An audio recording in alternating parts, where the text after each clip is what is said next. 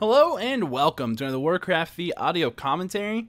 We are back with Game 2 of this WEL Best of 3 matchup between HLA spawning in as the Orange Undead down in the lower left, versing up against PwNu.WaN spawning in as the Teal Undead in the upper right. Now this map is Death Road 1.2. You've seen it before once on the channel, and if you watched the Zotac livecast after show, I guess is what we'll call it, when we did a couple of WEL games that day, you saw it there as well. And there's actually a really good game played on this map between, I believe it was Yumiko and WFZ. So if you want to check those out, they're on the twitch.tv/PureB live stream thing. And Fountain of Power, by the way, I'm pretty sure this is a health and mana regeneration. And we also found out that this map has some items, at least one item that's not in the regular game. It's called a flare gun or a flare or something like that. Basically, it's like a crystal ball, but you get 3 charges, and instead of giving you like the little crystal ball reveal, it gives you basically a mortar team flare, which is actually kind of nice, and I liked it.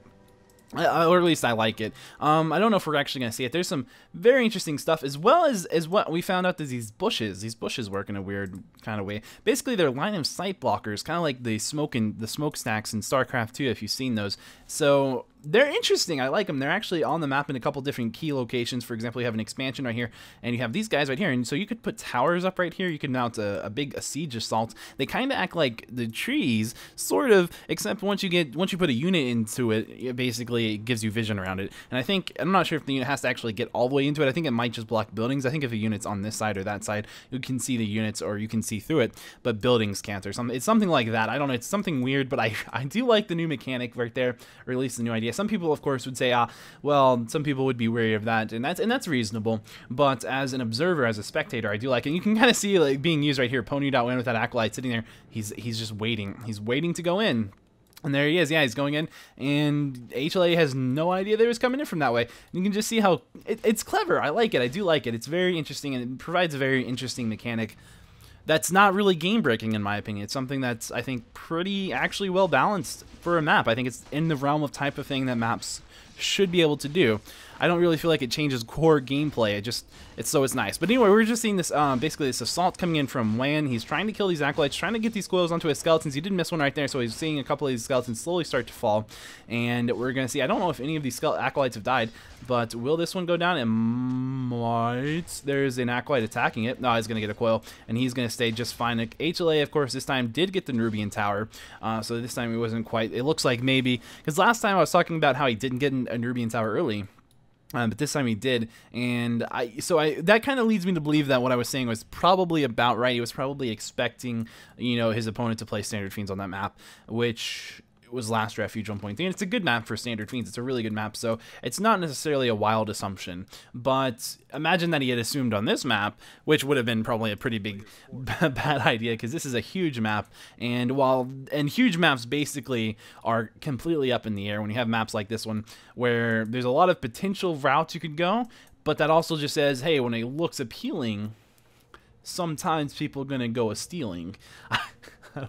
I don't think that's actually a saying, and it doesn't make a lot of sense. But basically what I'm saying is that you can deceive your opponent by saying, oh, this is the map that we're going to play on, and it looks like it's good for Standard Fiends, and then I'll play non-Standard Fiends. I don't know. It's metagame. It's all very complicated. I don't really understand. I don't think anybody really does. It's like rock, paper, scissors. There's people who can win those games versus like anybody. They're like freaking psychics. I don't know, man. But this is going to be another attempt from WaN to come in here and kill these acolytes once again, while HLA is actually attacking, and this time HLA has a lot more fiends out, and WaN's brought one of fiends of his own, and he's still trying to kill an acolyte. Now this is a pretty big prize, because if you can kill an acolyte during a tech, at this point he wouldn't cancel the tech, but it would cost him, a fair amount of gold. Also, it's preventing him from creeping, although he will pick up level 2 nonetheless from basically killing a lot of skeletons, and he's killed quite a few. And if you make sure that your Nerubians aren't the things that are getting the last hits on those skeletons, then it's an even bigger deal, because you went through, I think you went through 5 skeleton charges, and that's 96 XP per rod pretty much. So you go through 2 more, 96, that's 96, I'm trying to do math. Basically, it's a lot. It's like, because they're 12 XP a skeleton, 5 charges gives you 10 skeletons, so I guess it's 120 XP. Yeah, that's a good way to look at it. And so yeah, it's nice. It's really, really useful. Now up here, this is an interesting creep that we're going to be seeing right here.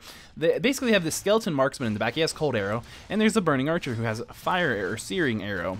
And also going to see this green camp ganging up right here. Now these guys are special creeps on this map because basically when you kill them, they drop a rune of rebirth. What that means is you pick them up and you get those units into your army for free. Well, I think you have to, there's a supply cost, but basically it's for free. You know, you kill them and you revive them. That fits so well with the undead theme, and it's so thematic, and on top of that they're undead units, so I love it. So you can cool these guys. This is a really important creep camp. This literally gives you cold arrow. It gives you cold arrow and searing arrow right off the bat because you can creep this so easily. And it's brilliant. It's kind of like a little Naga. It's not as powerful as Naga. I'm almost positive it doesn't last as long as the Naga's does. I haven't seen the numbers, but it doesn't look like it does just from looking at it. I will look at those numbers at some point and try to tell you guys the next time I cast a game on this map, which should be fairly soon because WL has a lot of games to go. And you can actually see, yeah, PwNu.WaN also going for these guys because you got to. They're so good, and you don't have to, right? You don't have to, but they're so good that you want to, and because they're not game breaking in my opinion, but they're good, and that's the kind of thing that people want to see, I think, or at least that I want to see when it comes to new maps. And this is kind of the thing. Like, this is a well done map with some interesting mechanics, and it's all within the realm of what I would consider acceptable. So, I mean, everyone's gonna have their own opinion in that regard, though. Everyone will, and everyone should. So we'll see if they can end up becoming maps that are used and accepted commonly by the community. And maps like this are going to be a harder sell because they do have a little bit more in the barriers where, you know, they're like, oh, well, we have line of sight blockers like this. Oh, well, we have rebirth runes. Oh, well, we have a custom item with the flare gun. Nothing that's extreme, and it doesn't really change the races. I think that's an important distinction where it doesn't change the actual racial balance, and that's really important. But again, you know, that's what I think. So, yeah, feel free to if you want actually to give your comments in the opinion, give your opinion in the comments below. That's a thing you're supposed to do on YouTube, promote comments, I guess. So yeah, give your opinion on those little skeletons in the thing below, and I've been talking about that for a while. Just kind of realized, I love talking about new maps, though. I feel like I could have a talk show just dedicated to like talking and rambling about stuff, but that's not helping this game get cast. So let's go back into it. Now you can see WaN sitting here with the Death Knight level 3. His Lich is level 2. He's got statue out and he's coming up with more fiends. You can go ahead and see that he is tier 3. He's going with a Crypt Lord, in fact, this game, and he is also going with this double crypt build at tier 3 with the destroyers, and that's I talked about this before, but I do really like this. I like this build, the double crypt build, because it kind of breaks up a lot of the monotony that we had seen in Undead Mirrors for a really long time. Because with this double crypt build, it actually lets you remax faster after a fight, and it means basically that you can take more fights. It means you have more mid-game action. It means these games don't always end up lasting like 45 minutes waiting for the gold mines to end out and waiting for someone to get ballsy to go take an expansion, where we saw a lot of the times in Fiend Mirror. But now we don't see that. Now we're seeing this difference where we're seeing a much more high action paced game, and I like it a lot. So also, we're going to see a bit of a deviance here. It does look like HLA is going to go for the Dark Ranger, and I wonder if these are actually line of sight blockers around the tavern. So maybe if you had like a Moonwell, I wonder what that would do if you had a Moonwell sitting there. I'm not sure how that would work out. I'm actually interested, you know, because that would be kind of important. I don't think you should have I think as long as you have if you have a Moonwell there, I don't think you can build on those. I don't know. I guess we'll have to wait and see about that. I'll try to find that out as well before the next time around, and we'll see if I can remember to. But yeah, so down here you can see HLA. He is gonna have level 3 on the Death Knight, level 2 on the Lich, and level 1 on the Dark Ranger. And of course, he is also going with the infamous statues that you would expect. And over here, we can see that did they silence this? They silenced the skeleton minion. Okay, all right, and they have life drain. Okay, all right.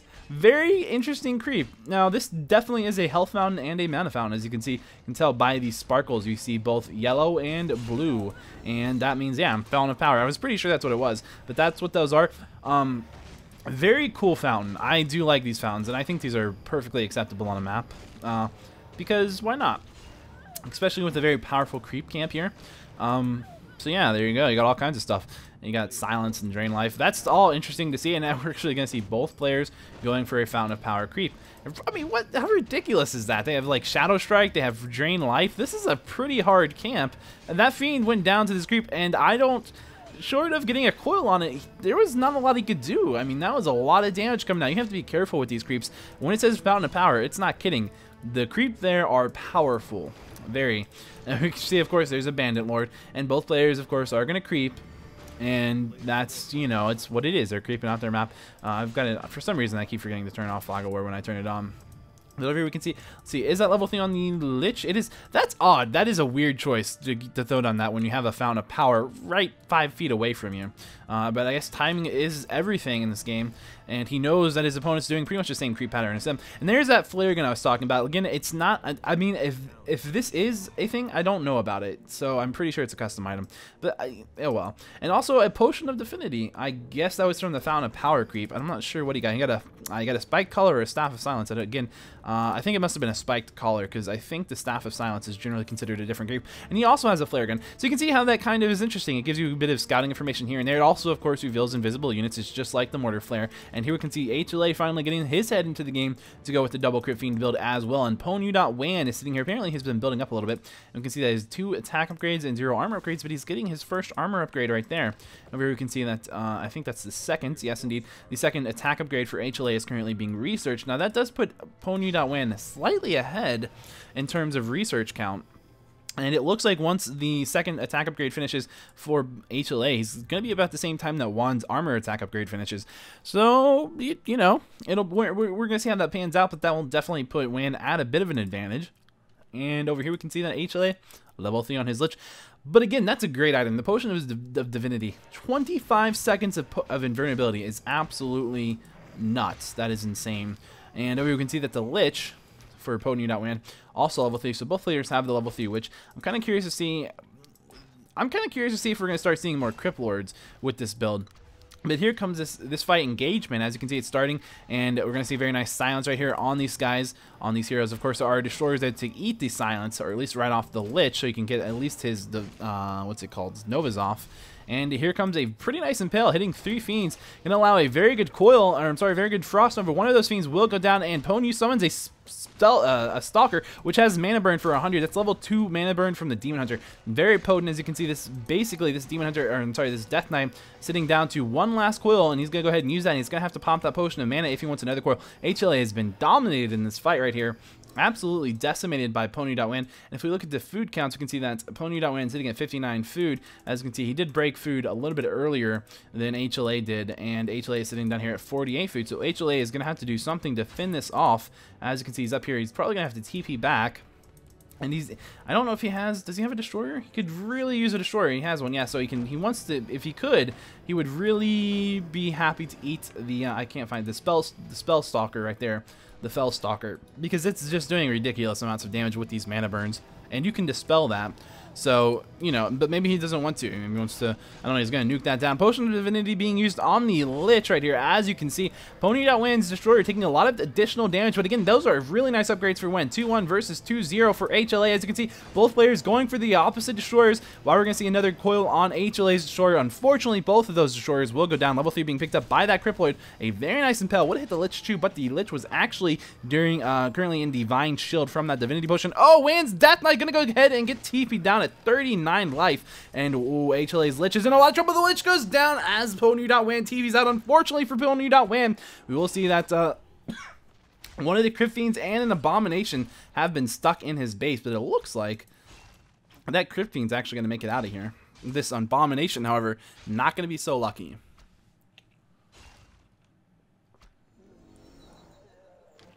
And that will be a very nice pickup for, or I'm sorry, level 3 pickup for HLA's Dark Ranger. And as you can see, PwNu.WaN, he's in a good shot, or a very good spot, in fact. And you can see he's sitting at 62 food. He's got all 3 of his heroes alive. HLA is sitting at 34 food, and he's missing a hero. A little unfortunate for him. He's going to go ahead and tavern that back for the Lich, bring him back up to speed. And now we're going to see PwNu.WaN to that Fountain of Power. A great idea. A great idea. It's going to give him full mana, full health on all of his units. Does it affect the statues? I don't think so. Yeah. I know the regular ones don't. Like the regular Fountain of Health and Mana don't, but did not know if the Fountain of Power would, and it definitely turns out it won't. Now we can see the Crypt Lord, he's going to come back just for a little bit more mana himself. He's like, I would really like to have some mana, Fountain of Power. And the Fountain of Power is like, we could work something out. Just come closer. Come closer, Crypt Lord. Crypt Lord. Anyway, I'm not sure. Yeah. Anyway, so yeah, down here we can see that PwNu.WaN is at the shop selling a couple items. We'll pick up a Potion of Lesser Invulnerability for his Lich, which you want to do. It's very important. And this is not looking good for HLA, because this is a fully manned up army for Undead, which has nice hero levels, nice army, nice supply counts, 3-1 attack upgrades, and 1 armor upgrade, so 3 attack upgrades, 1 armor upgrade. Sitting at 67 food, while HLA is sitting at 45 food. And this crypt can be sieged down without any kind of adverse effects from the Black Citadel or a Nubian Tower or a Spirit Tower. And it's some pretty good positioning as well. So as you can see, HLA unfortunately can't get into a good positioning unless he comes around this way. And if he comes around this way, then he has to take a fight where he doesn't have his undead base advantage. So very interesting map. This kind of splitter right here is doing a lot of good work. You're going to see a wonderful Impel there, hitting 3 Crypt Fiends, the Death Knight, and the Dark Range. You're going to see a Dark Silence onto HLA's Death Knight, where that's going to be that Staff of Silence doing work from WaN's Death Knight. Of course, that's a Staff of Silence. I don't know. I kind of didn't finish that word there. HLA's Dark Ranger's in a lot of trouble as well. He's going to go down. There's not a lot that can be done right now. It looks like for HLA, he is simply being overwhelmed by units. He's going to need a miracle to win this game, and he is going to go ahead and call a good game, realizing there is not a lot of hope for him there, and there really wasn't. But that's game 2 of the WEL best of 3 match from these 2 players, and there is one more game, that means, in the series, which we'll get to as soon as possible. If you missed game 1, you can always click right here. There's an annotation, or there should be. Will take you back to the first game. And over here, there should be another annotation that should take you to the next game as soon as that is up. It won't be there until it's up, and I don't know if I'm going to get it up today, but I'm going to try. And so that's the way that works. And so yeah, guys, I hope that you enjoyed watching. Thank you for watching, is what I meant to say there. I'm not sure why, but I do hope you enjoyed it. And that's that. So yeah, I'll see you next time. Bye. And again, not the bye. It keeps coming out. It's my good manners. That's all it is. It's my good manners.